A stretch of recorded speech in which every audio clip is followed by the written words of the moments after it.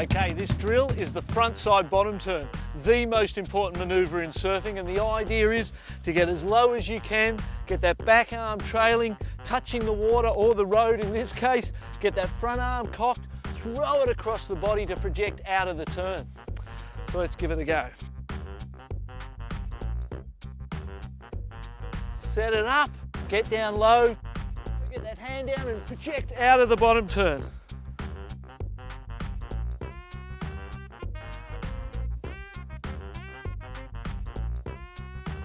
Okay, the things to remember for the front side bottom turn. Compress and get as low as you possibly can into the turn. Have that back hand touching the water, or in this case the bitumen. Have your front arm cocked ready to throw. As you extend out of the turn, throw that front arm across your body and that'll project you up into the lip for the best Rio you've ever done.